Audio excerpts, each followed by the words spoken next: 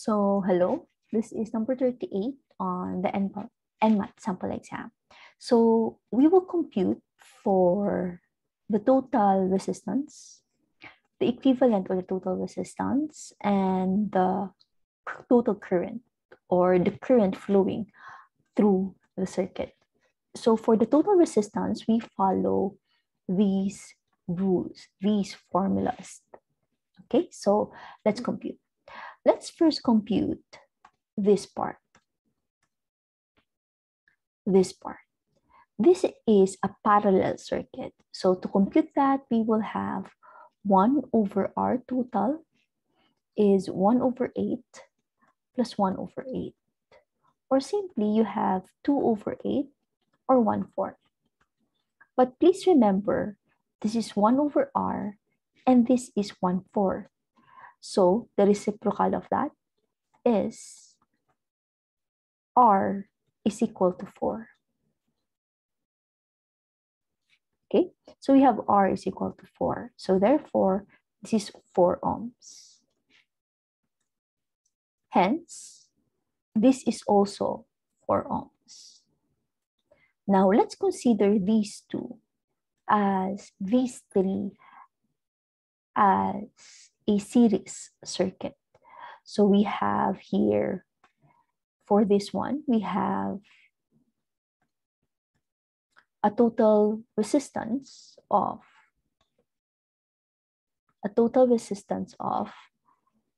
4 ohms plus 12 ohms plus 4 ohms, and that is 20 ohms. So that is our total resistance in this area.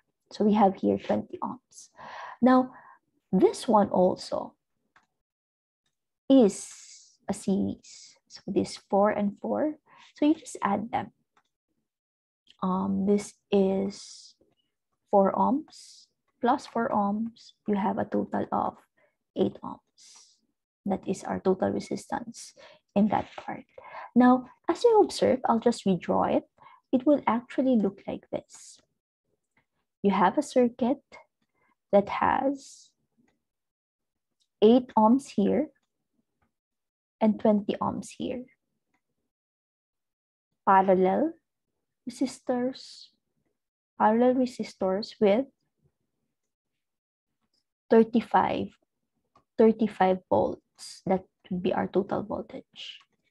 Okay, so let's compute for this one. This is a parallel circuit. So 1 over R is 1 over 8 plus 1 over 20. Let's look for the LCD. The LCD there is, I think, 40, because we times 5 this times 5.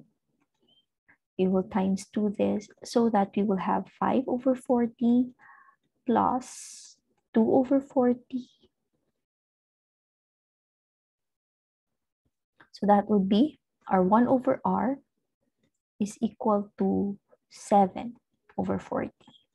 Or simply, our R total is 40 over 7.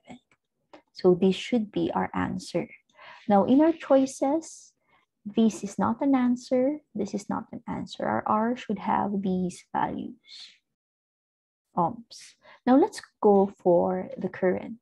We will be using Ohm's law. Ohm's law formula states that, let's have red.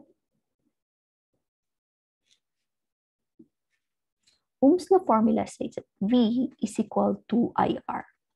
Therefore, if you're looking for I, you can just divide V over R. So let's compute for the current.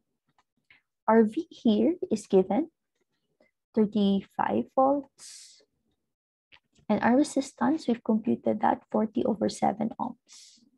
Let's just divide them by reciprocal of the denominator. I think we can cancel this. This will cancel out. This will be 7. 5 times 7. This is 8 times 5. So this will be 8. I cancel the 5, guys. So I will have 7 times 7, 49 over 8 amperes. And this is the answer. The answer is letter D. Thank you.